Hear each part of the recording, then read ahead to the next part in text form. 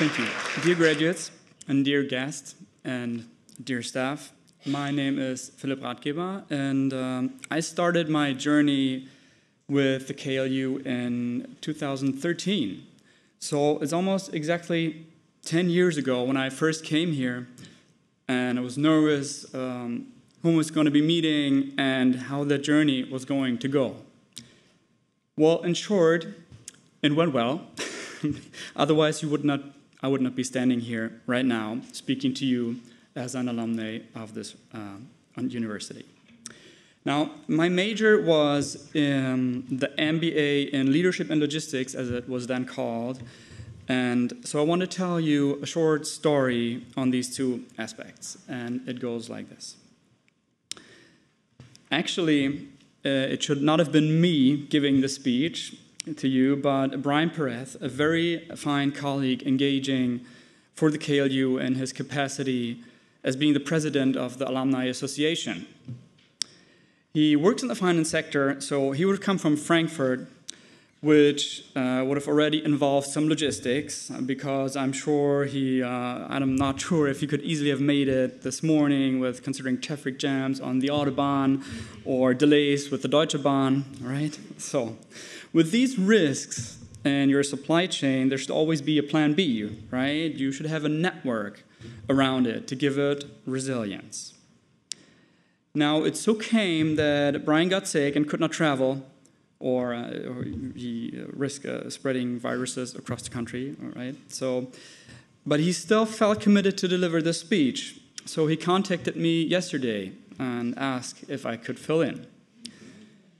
I said, you know, I'm in Washington, D.C. now, so let me take the plane at 1 a.m. If I make the connection in Copenhagen at 8, I'll be in Hamburg at 9, I'll be leaving the airport at 10, so I should just make it for the speech at 11.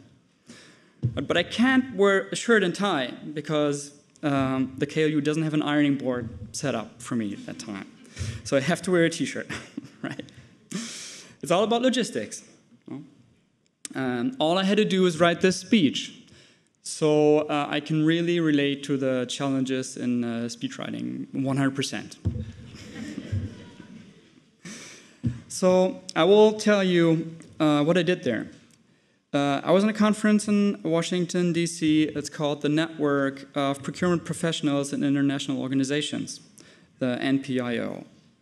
And the main themes were, apart from generative AI, sustainability in procurement and supply, and talent development.